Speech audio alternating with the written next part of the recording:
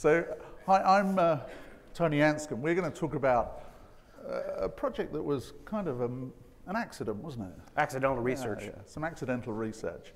So thank you for attending. There's the disclaimer that we're required to put up for RSA. We'll skip past that. I'm Tony Anscombe, Chief Security Evangelist for ESET, and this is my esteemed colleague, Indeed. Cameron Kemp. Security researcher. Yeah, he's the clever one, I think. No. No? Okay. There's our contact details here. We'll also put them back up at the end as well. If there's anything you want to ask us that you don't want to ask in a Q&A, feel free to reach out to either of us, and we'll happily answer questions. So we have an agenda for today. We're going to talk about how this research got started, and like I said, we kind of just said it was by accident, and we'll explain what we mean by that in a moment, and how we then went about acquiring some hardware on the secondary market, and then what we discovered on that hardware and the consequences of it, and how you should be disposing of things responsibly. And more to the point, are we giving cyber criminals the upper hand in actually our everyday processes? And then we're going to talk about how you really dispose of it. I think we've got some quite inventive ideas for that. We do. So we decided to create, in fact, Cameron, you decided. Yeah. So we were going to build a lab. We, as you know, some of you know, ESET, we do some deep geeky research. And so we were going to look at some honeypots. We were going to look at things like RDP attacks. We watch those in the news. Exchange, whatever outside plant, if we're doing ICS or IoT. And so that's what we were going to do. And so we were going to look at the traffic and look at some of these attacks that are in place and feed them back to some of the guys around the world that look at this kind of thing. So in order to do that, we actually wanted to create a real-world test scenario. So the way to do that is kind of get as high-resolution equipment as you can. Do the versions of Microsoft Exchange you're looking at, some of the ICS equipment, not Siemens, but whatever. And so we were going to do that, and we wanted to do that by testing as real-world configuration as we could. So something that would really emulate a corporate environment. And to do that, next slide, we decided to go out and get a router. And so get something that somebody would use, something to be typical, something that a lot of you in this room have. And so we went out to the secondary market because, again, we wanted to test something that's very real world. And plus, we're cheap. So we didn't actually get the stack of computers. We got routers. And well, they weren't damaged like this, but they were certainly some surprises on there. Next slide. In fact, that shows how cheap we were, by the way. Yeah. Yeah, we couldn't afford the image of the routers. No. Anyway, so we just found a licensable one that was for free. Yeah. But this is a big market. Now, I think when we started this project, I hadn't appreciated just how big actually the secondary market was. If you think about all the hardware that gets resold from laptops, phones, routers, networking equipment, there's a massive for sale out there. And globally, that's estimated to be $24.5 billion. And this is a number from the Global Industry Analytics Company. But even just here in the US, last year, it's worth $6.4 billion, right? Which is a huge, huge marketplace. So maybe I hadn't appreciated the size and scope of this. So before we get into the details of kind of what we did and what we found, does anybody in the room know what happens when you decommission a piece of networking equipment in your own company? Because some guy like me want to have an HP server that has Apple hardware stuff all over it. Right, and yeah, but so you store it. So in 20 years' time, you need a bigger storage. So I'm just, you must have a big storage room, but there's. Well, that's a good one. Yeah, we might call you up later on. Yeah. Yeah. Does anybody actually return it to a lease company? Yeah. Does anybody actually send it? It's a managed service provision, and right. So, do you know what happens to it? So we have a company we work with that's supposed to erase the hard drives, and then we repurpose those or recycle them. Supposed to. Yeah. That's the thing. We'll come back to that. He does it himself. I like that. Right. Uh-huh. Then we distribute it so they'll sell it. Good. So we might come back to some of you. So there was this Friday. Friday. And let's just be clear. This was a Friday at 4 o'clock. Yeah. You know, 5 o'clock is beer o'clock. Yeah, so he called me at 4 o'clock. I did, when all the good security disclosures happened. So Friday at 4, basically what happened is we got our first router in, we were taking a look at it, and we noticed there's a host name. We went, well, there shouldn't be a host name. Not if he had it, because he's going to do the destruction. It's got a host name, okay, what are we looking at? And we were able to find, as it turns out, a whole treasure trove of core network routing for an A-list Silicon Valley firm. And so the good news is we're on lots of trust groups, so we're all sharing information in, you know, obviously a trusted environment. And so I got a hold of Tony and said, look, I think I found something. What do we do? Friday afternoon. Yeah, it's like you want to get that call Friday afternoon. So, but Tony just happened to know somebody on at the company, or be able to get in touch with them. Well, and I'd say they're an A-plus company. Yeah. I'd actually say they're beyond an A. Yeah. And sure enough, well, I live here in the Bay Area. So I know lots of people at some of the different Silicon Valley companies. And I called them, and we had a really good experience with this company, because what they did was they put together a team of people, gathered the right people into a room. They clearly had a policy and a process for somebody telling them there was a vulnerability in their system, which is really positive. And it was a good experience. It was a good experience, and plus I got the t-shirt, and that's really all I want out of life. I want the t-shirt. But why is router data so important? Well, and so we started digging into the data, and I'm sort of an old network guy, kind of network, Linux, that kind of thing. And so we started digging into the data and looking at, basically, we have basically a roadmap of your organization. Not only your local sites, but also remote sites that you may have. We have a list of applications in a lot of cases, and we'll get into some of the detail on that today. We have a list of a map of all the exploitable surfaces, potentially exploitable surfaces. Luckily, we're the good guys. But also, if you're an attacker, that's stage 1 of the recon. I mean, you have a complete roadmap of the organization, what the apps are, and you can use it as an impersonation tool, which is quite frightening, especially, you know, I've worked in networks a long time. That's scary stuff. Next slide. So we decided to get some more routers, you know, just to find out whether it was a one-off or not. And so we picked the usual suspects, the ASA series, Fortinet series, SRX, you know, the Juniper networks. I mean, this is, you know, between the three of them, that's a lot of traffic on the internet. And so we picked some that were a little bit older, a couple years older, maybe coming off lease, and looked at those. Next slide. And what we found was, we started with a simple methodology. I mean, obviously, you know, you get this thing, you got to boot it up, find out what you got, find out whether it's DOA. We actually had one that's DOA, but find out what you have. We started seeing more and more host names. And so we started looking at, well, okay, we get into deep dive. I mean, we get into, you know, chip caps and all this kind of craziness and reversing firmware and everything like that as far as our IoT. That's normal for us. We didn't even have to get that far. That's what made me very, very nervous. So of course, we didn't hook to the network, and we were in a secure lab environment, which they stayed. But basically, we weren't even at the point of using any special research tools. So clearly, they had not come from your organization, because otherwise, we wouldn't be having this conversation. Next slide. And so we got a couple of them. So if those of you who are networking, I mean, it's quite often to have a master-slave configuration. So in some cases, we actually got both of the nodes. But by looking at the configuration, you could determine that there was a mirror device. So that got us concerned. So like, we have one, okay, where's the other one? And so that was kind of a problem. We started looking at like, oh, you know, we may have a bigger issue. Next slide. We had some that were actually securely wiped from his place, I think. And good, yay, awesome. We can get back to our research. But that was only 5. Next slide. And of course, 2 of them were pretty good.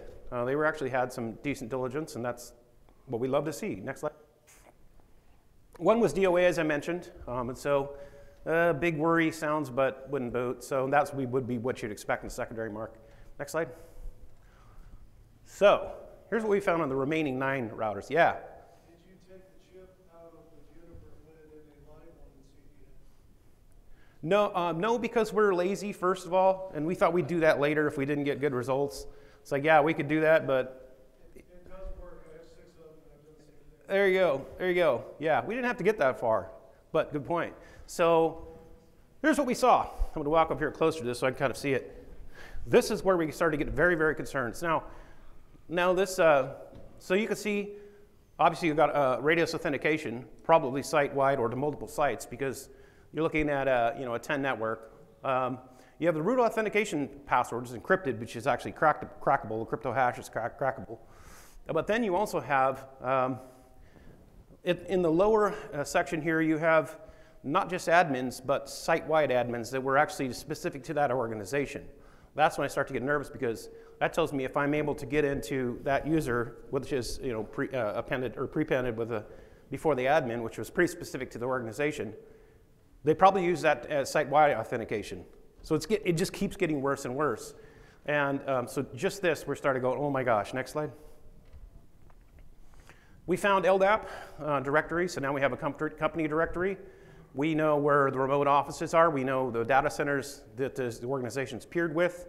And of course, we're anonymizing all the information. The goal is to help the community. So we really had to work at this. But we found full company directories, remote offices. Next slide. We found customer data.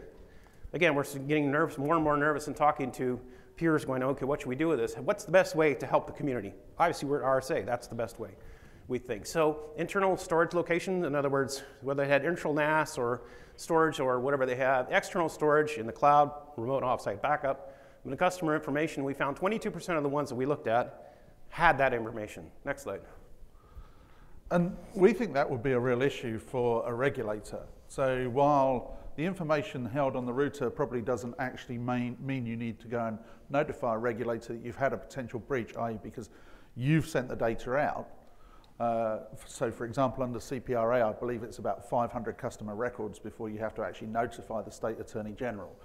But we think a regulator, if you then ended up having a data breach because of the information that was on a device that you sold openly on the secondary market, we think the regulator would take a really dim view of this. And certainly in Europe and here in California and elsewhere in the world where there's strong privacy regulation.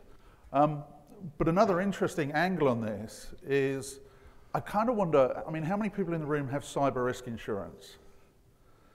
Yeah, a big chunk of you. I'm just curious of what your cyber risk insurer would say, that you actually sold the information to the person that's now attacking you. I wonder whether you've actually invalidated your cyber risk insurance policy. So I'm just flagging that I think there's a whole issue here around your customer data being on these devices or giving access to the customer data. So, additional compromised information. We have third-party data. This got creepy in a whole other area. I mean, you have third-party data. There's all kinds of peering, with an organization. You're going to be peering with third-party providers. That's normal. Business partners. We saw one that was legal counsel for the firm, for the original organization. Connected businesses, and so then we got to thinking, well, a secondary attack, patch the hatch, but with routers. If you could gain, and 33% of them had that kind of information, if you could gain that information, you would stand to potentially put a third party at risk as well. So maybe you weren't the direct attack, but obviously your router's going to authenticate because we have keys, so that might be an issue. Here is the kind of thing when we're talking about the specificity of the actual internal organization. You have the normal things like Gmail, which you would expect. But you also have some very specific information about specific individuals, specific technologies, some specific malware they were trying to block, Amazon Web Services, and you look at the end of /32 means it's just one individual, so that's very specific. It's not a block, it's not a subnet, it's like that's that one individual. So if you're thinking like an attacker, you would have lots of things to attack, like the FTP server. And for potentially specific applications that may have vulnerabilities, like, at the top, Contagix. I don't know what that is, but it's very specific. So that's kind of the kind of things we found. Trusted parties.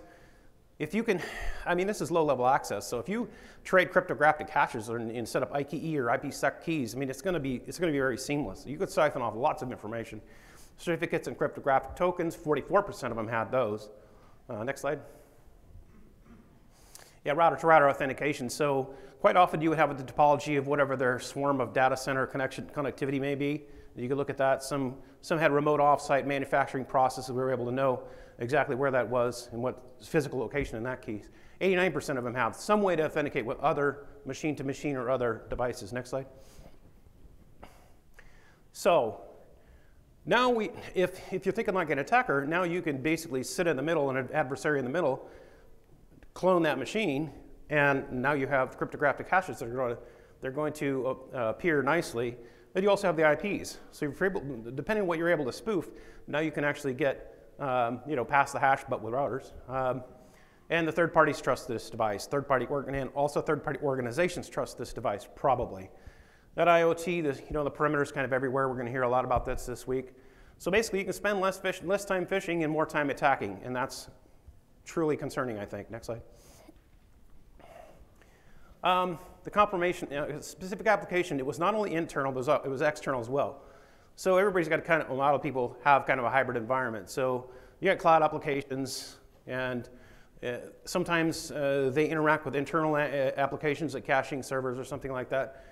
The on-premise apps, and also we know all of the firewall rules that are going to allow traffic and in what cases are going to allow traffic from this specific application in the public to internal. Also, of course, we knew what they had hosted on site. Next slide.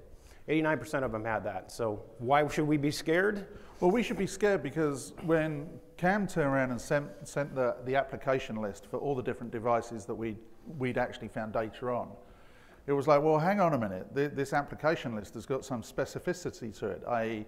suddenly I can start to understand what versions of applications are where in the organizations. Surely this is opening up a vulnerability in the organization itself, because some of those applications might be public facing. And of course, we're all familiar, well, I hope everybody in the room is familiar with the CVE numbering system and vulnerability reporting system. And if you look at the CVE database and then go back, looking at the specific applications and the version numbers, you can start to then ascertain, well, this application hasn't been patched. Now, okay, there's a delay between the router coming out of the network and us buying it and us finding the data, and it may have been patched in the middle. But you can tell roughly when it stopped being used and how whether it was even at the right patch level at that time.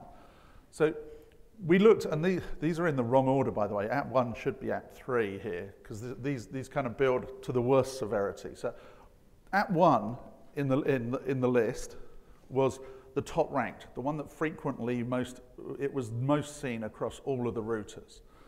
But App 1, if you look at it in 2022, had 3 CVEs with a severity of 4.9. So there's potential issue here, but it got worse as we kind of looked down the ranking and the more commonly used apps across all of these devices. App 2 had 9 in 2023, and bear in mind, we put this presentation together about 5 weeks ago. Something like that. So this number's probably already grown from there, but with a maximum severity of 8.3. And the third in the list had a maximum severity of 9. So now you're sitting on not only a device that's got all the credentials and all the trusted certificates, etc., but you're also sitting on information that actually tells you what's being run on the inside of the organization and potentially what versions are running. So therefore, you've got this whole app list is creating a vulnerability in itself. So if you're thinking like a cyber attacker, obviously you have a well-documented recon list. I mean, that's the first thing I was thinking to myself, gosh, just dump this into Metasploit and have a nice day. But adversary in the middle, you can act as an insider, so social engineering. And secondary targets, I think, is kind of the thought with like cyber insurance. We'll have a little time later, but it would be really interesting to dig into what you guys think about how the cyber security insurance would deal with something like that. We may have time. We may have to take it after this talk. But a ransomware, oh my gosh, I mean, it's quite convincing, I think, because you're going to have a lot of the kind of credentials that you would need to pull off a successful ransomware attack. And of course, there's other creative ways we probably hadn't thought of. Next slide. So we have the data, and now it was about, okay, we've conducted our research. Now we had, obviously, the experience of router number 1, where actually we immediately contacted the company whose data we were sitting on. But it was, what do we do next? How do we actually go out and tell people? Because if you were, we're a software vendor. If you're going to tell us something, then that's very different. We've got a vulnerability disclosure policy, and most tech companies do, and it's fairly easy for you to come and tell us about things that might be flaws, bugs, whatever, in software. But when we kind of turn the tables and turn and say, you're the corporate end user, how are we going to tell you? And what do we tell you? And how do we tell you? We can't put this information in an email and just send it to you, because actually that would be bad in itself. So we've got this huge issue of how to tell you. Now, if you look at the companies involved, so if we, and please note, we're not disclosing any of the names of the companies purposely today, but if we look at the industry sectors that these companies were involved in, I mean, there are large tech companies in here, as we've already said. There's a legal company, and we're going to come back to them in a moment, but we've had an MSP, a data center, etc. And there's a mix. There's no pattern here of what type of company is actually falling foul or becoming a victim. I'd say a victim, but it's the victim of their own making to a certain degree. It's falling foul of this. So there's no, there's no real rhyme or reason of who is going to be involved. And if you look at we took the employee numbers and revenue numbers from public information. So you can see enterprise all the way down to small business. And we run as a company, how many of you are familiar with us as ESET? Now, the ESET people sitting here didn't put their hand up. That gives me a real problem, yeah? But we are a research company with products. Yeah, so primarily we're a research company, and we do coordinated disclosure an awful lot. So if you follow the research we do, you'll know that we're a very responsible company.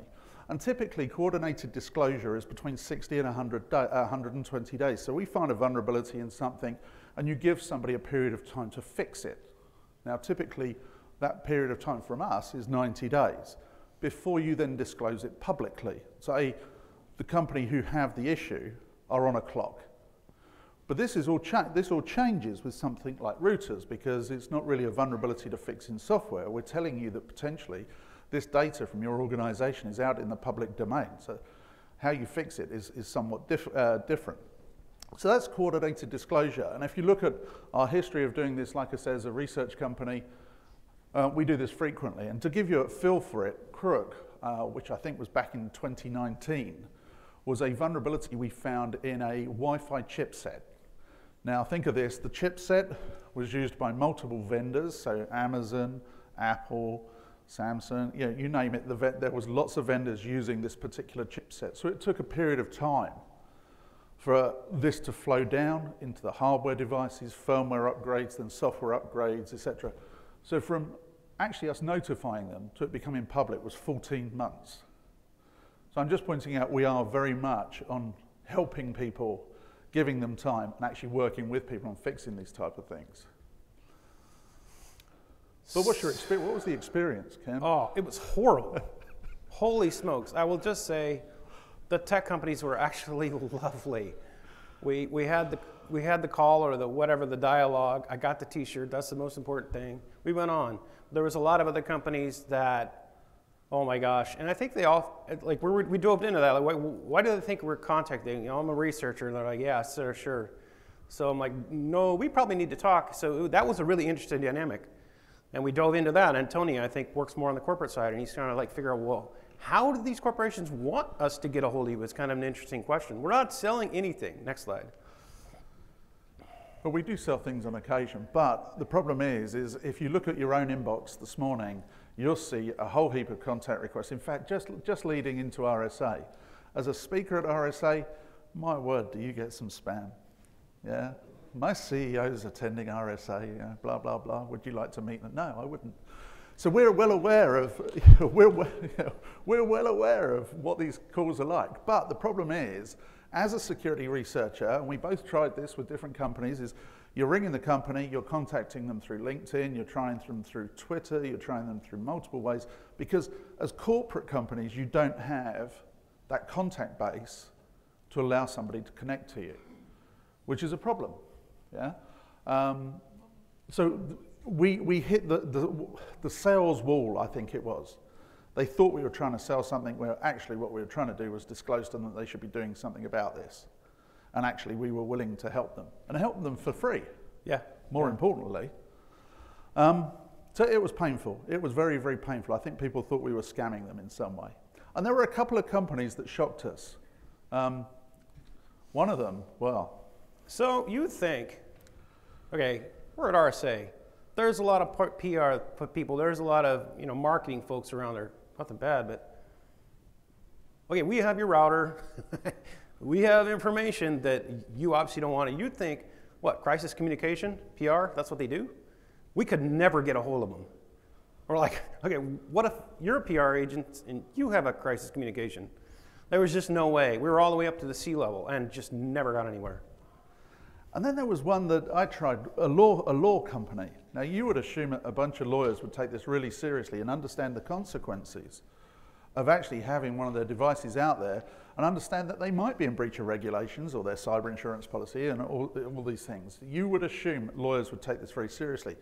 Interestingly, yeah, their social media team did.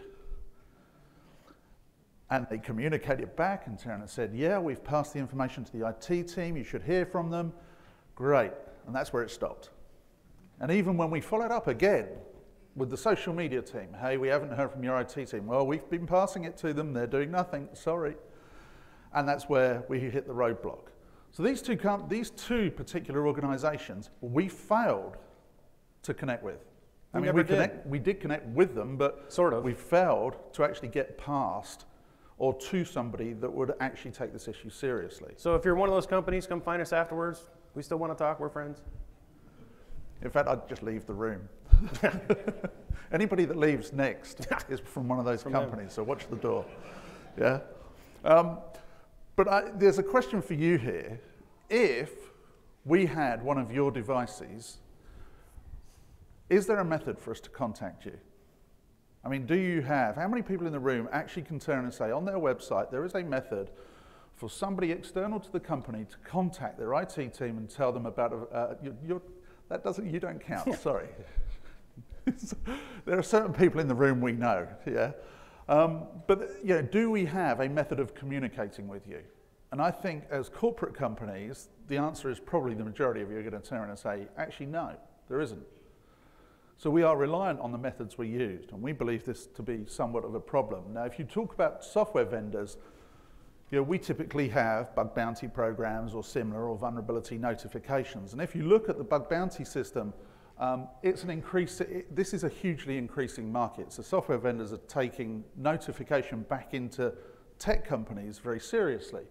And the difference between the 300 million and the 5 billion over the next 4 years shows how seriously it's being taken. That's also, though, partly due because there's a secondary market for people selling network access, which we will come back to in just a moment, which is why vendors are having to pay a lot more to bug bounty programs. But if you look at bug bounty programs, you can earn some big money if you're a good researcher like Cam who finds something. Potentially, you can actually go out and earn some cash. Lockdown mode on Apple, cryptocurrency exchanges pay out huge amounts of money, of course, because if somebody finds a vulnerability in their exchange software, that can cost them dearly if somebody starts exploiting it. And Microsoft, Google, as you'd expect. And there are, like I say, there's a dark side of this market. You can take credentials and you can sell them, or you can take vulnerabilities you find and sell them to brokers, and those brokers will sell them on the grey market. So there's a black market and then a grey market. On this grey market, potentially, if you find a zero-click vulnerability in a mobile operating system that's exploitable and you've done a proof of concept of the exploit, you could earn $2.5 million for it. Yeah? So everybody's going to get their laptops out now. Yeah? Go find one. But if we come back to our routers and look at just the credentials on the routers, so how much does network access sell for? And network access, what I mean by this is typically a phished set of credentials, or somebody's managed to crack an RDP set of credentials, and they're selling those credentials on the darknet. Yeah? The firm Keeler Cybercrime Prevention run frequently on a quarterly basis look at the cost of what these credentials sell for on the dark net. And roughly speaking, it's $2,800 per set of credentials. So remember, the person getting access isn't the person that then typically attacks. These things get passed along, so it's very difficult to understand who created the attack and who did it and who was the perpetrator behind it. But $2,800 now, if we look at the data that was on these devices, I mean, firstly, I think you could make more than $2,800, and there was a lot more data on there that you could go off and sell. Yeah. But it could be very lucrative, couldn't it? A $75 router you buy on a secondary market, you plug it in, take the configuration off it, you go onto the dark web and sell the credentials for $2,800. Please don't do that. Yeah, Cam. I'm not going to do that. But where did you get the money for the Lamborghini? No one knows. Ah, okay. Yeah. But how prevalent is the issue?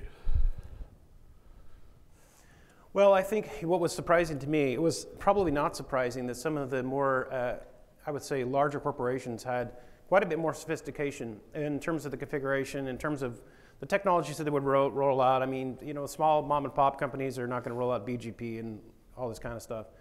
But the larger companies would and did. But it was really spread across from small, medium to enterprise. It really kind of spread all across the, why? Because everybody needs a router. If you got a network, you have a router. And so, you know, that was kind of amazing.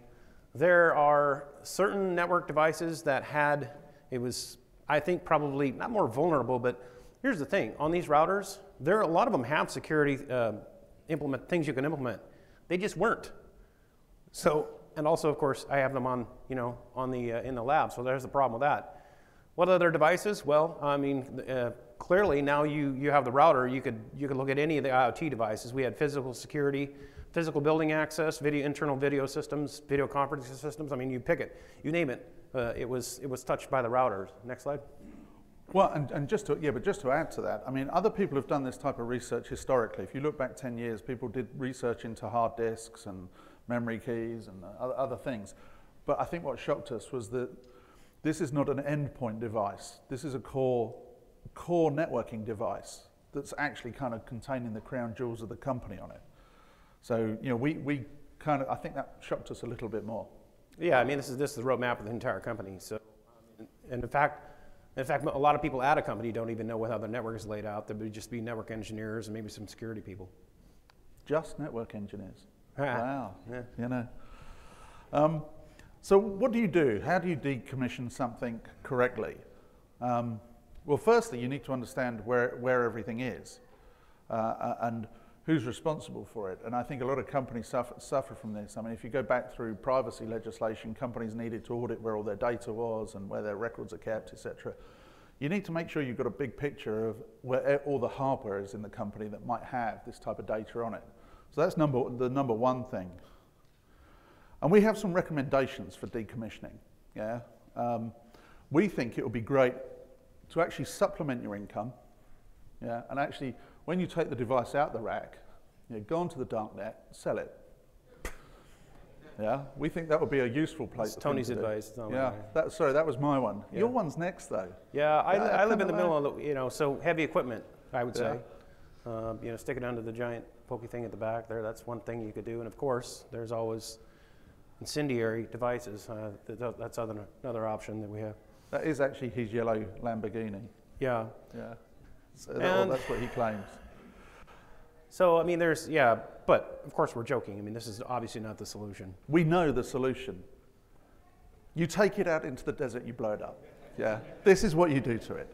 Because then, you know, you're having fun and you're getting rid of the hardware. No, on a serious note, we are, of course, joking.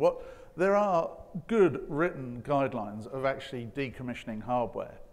Now, I'm kind of curious of how many people actually in the audience have a policy, a written policy internally for decommissioning hardware. Good. That is awesome. That's maybe half. Well, it's kind of awesome. So, yeah, but what's interesting about that, that's roughly half, would you agree? Yeah. Yeah. 56% of the routers that we purchased had data on them. So the other half that didn't put their hands up actually maybe shows a reasonable, that actually matches our number. But there are some very good, NIST published some guidelines, 888R1. We'd recommend actually taking the framework that NIST have. There are other frameworks, but actually using their framework as the checklist of decommissioning hardware. Now, they go into removable media in routers and stuff like that, of actually how to destroy the removable media if it's removable, and how to destroy the chipsets, etc. And it goes down into great detail. So we recommend looking at the NIST paperwork for this. Now, one thing we had long discussions around, I can tell you this, as you know, there's a group of us that were involved in this. We had long discussions of, if you're sending it, and I think the gentleman down there, who's on his phone, yeah, I've stopped him now, yeah, who's on his phone, he provides it to a third party, and the third party decommission it. Now my question is, do you go and audit the third party on a frequent basis to make sure actually that what comes off their production line and goes out their door, goods outwards, is clean? Now, there's a problem with this because they've probably got thousands of devices from different companies coming in, but you probably can't work out whether they're actually wiping your device correctly, but just auditing their process and standing on that production line and goods out at their end and making sure that all devices are going out clean every 6 months, we think would be a valuable thing to go and do. But it's complicated, we understand that, and these companies that do sanitization would probably try not to do this. Well, when they did that, there was one that they claimed had been sanitized, and I'm looking at, you don't have a power supply. Clearly, you didn't do anything, because this is a really specific power supply. Hello? Yeah, we had one actually who they claimed it had been stolen. Yeah? Yeah, we will say we returned that one. Yeah, because we didn't want stolen well, he didn't want stolen property at his lab. Yeah, I didn't see the problem with it. Yeah, I'd already called the sheriff. But as you know, make sure you're going to audit these third parties. We also think, part of the NIST framework, and I think this is probably one of the most important things, is actually when you take a piece of equipment out of the rack, actually who took it out, who was responsible for the next actions. You know, what was on it, where was it plugged in, you know, what information was on it, who decommissioned it, yeah, who then sent it out to the third party, or who wiped the data on it to make sure it was clean. You know, if you're selling them yourselves, who listed it. Have this all recorded so that if something happens, so for example, somebody like us is calling you in 3 months' time saying, hey, you know, we've landed on this piece of hardware that's got all this information on it, you can actually immediately go back, find the person responsible in the company and turn and say, what was on it? You know, do you have a backup of what was on it? Can we look at it? Can we see the consequences of what it might mean? So we think this is a super important piece. And this is a huge market. The sanitization market is a massive market. Again, maybe before this project, I hadn't realized just how big some of these are. 7.2 billion by 2026. And you can see today, $3.3 billion is spent on sanitizing media in this way in the US, which means there's some big companies out there making money doing this. So make sure the companies you're using are doing this correctly. And of course, then there's electronic recycling standards. Now, one thing you could argue that well, okay, let's just destroy the hardware. When it leaves our organization, if we destroy it, there's never going to be a problem. But actually, I think we both agree that recycling hardware in this way is a good thing. It is, but there's just so many issues with the whole recycling chain, and that's a separate conversation, but we hope to at least raise the conversation, and these guys have some guidelines on that. So they certainly do. So check out the standards around electronics recycling.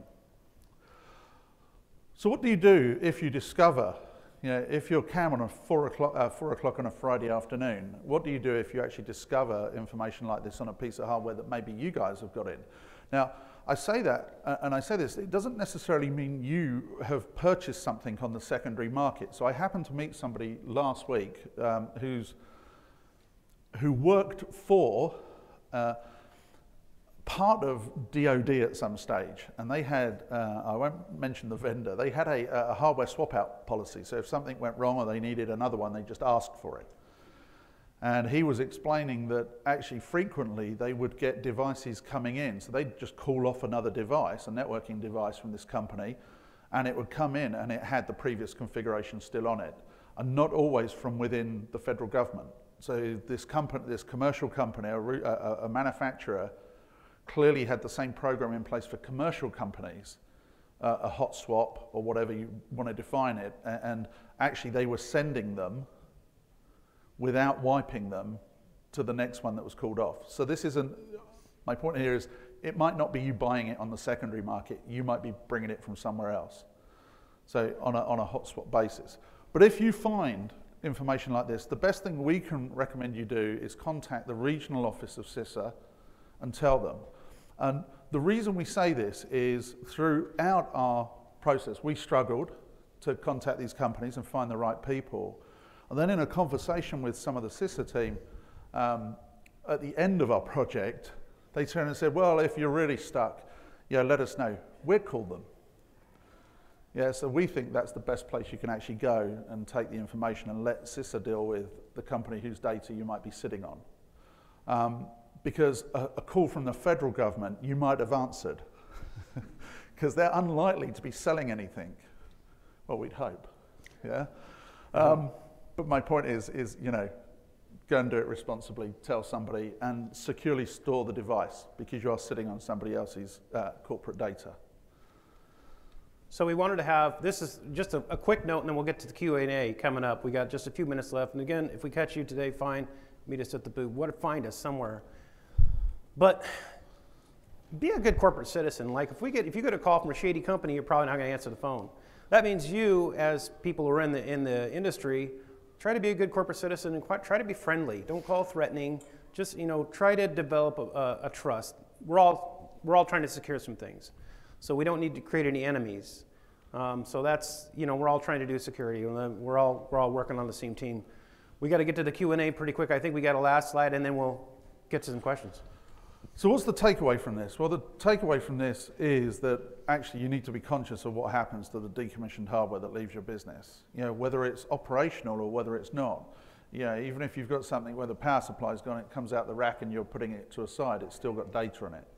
It doesn't mean you shouldn't fix the power supply and take the data off or find some way of decommissioning it safely, even if it's not working. So there's, if you're using third parties, make sure you're auditing them, make sure you understand the process that's going on. But more to the point, I come back to the question I asked right at the start of, what happens to the decommissioned hardware in your company? If you don't know, if you were one of the people that didn't put your hand up or didn't offer what happens to it now, please go find out. Yeah, because this is a real issue. Potentially, you're selling or you're departing data to cyber criminals. You're giving cyber criminals the upper hand because you're providing them the data they need to come and attack you. And you're providing it without too much difficulty. They don't have to do the legwork to get it. So that's important. So thank you for listening. There's our email addresses. Now we're open for questions. And if they're difficult technical ones, Cam's open. Yeah, no confessions, please. Yeah. Any questions we got? No questions? Yeah. What do you got? Yeah. It's a very interesting topic. I'm particularly worried about things like phones as well, because people are constantly reusing, recycling it. And if it's going out to a plant in China, and the person might just sell it for $200, and then the cyber criminal gets it. I'm also interested in the attacker side of this. So have you ever seen in a real world attack, attackers particularly target decommissioned hardware to get into a company? We've seen. So did everybody hear the question? Yeah, the question is, do you see this action in the real world? Is there an example, or is it theoretical? We've seen variations of this, actually quite recently, and our goal is not to tell people how to hack. So that it is an area of focus for certain threat actors, to answer your question. Anybody else? And also you mentioned about he's concerned with mobile phone disposal as well. Anybody else? Yeah. What was the reaction from the recycle vendor that you got this hardware from? You told them that, hey, you're selling us gear that has data on it. That was actually really kind of a convoluted story. We can talk about it afterwards. Any other questions? It was weird. Anybody else? Enjoy the show. Stick around. We're Cannon and Tony. Come track us down. Well, before you leave, if there's any ESET partners in the room, we have a breakfast tomorrow morning that we'd like you to come and attend, and we've got a private threat intelligence briefing if anybody's interested in coming along on tomorrow lunchtime as well. Enjoy RSA. Thank you. Thanks for coming.